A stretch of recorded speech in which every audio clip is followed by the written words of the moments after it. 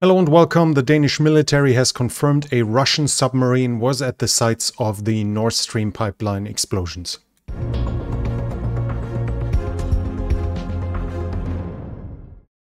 After the Danish daily newspaper Information already declared that there are 112 pictures made by the Norwegian military of Russian ships close to the sites for the explosions on the Nord Stream pipelines, the Danish military itself has now confirmed that the SS 750 that you can see here was at the sites of the explosion, and the specialty about it is that it has an AS26 Pritz mini submarine on board. The mini submarine has a diving depth of 1,000 meters, so far below the bottom of the ocean at this point, and it has a manipulating arm which it can use to pick up stuff or to place things somewhere. Especially interesting is that in the same convoy of this ship, which was at the site of the explosions 4 days prior to the explosions,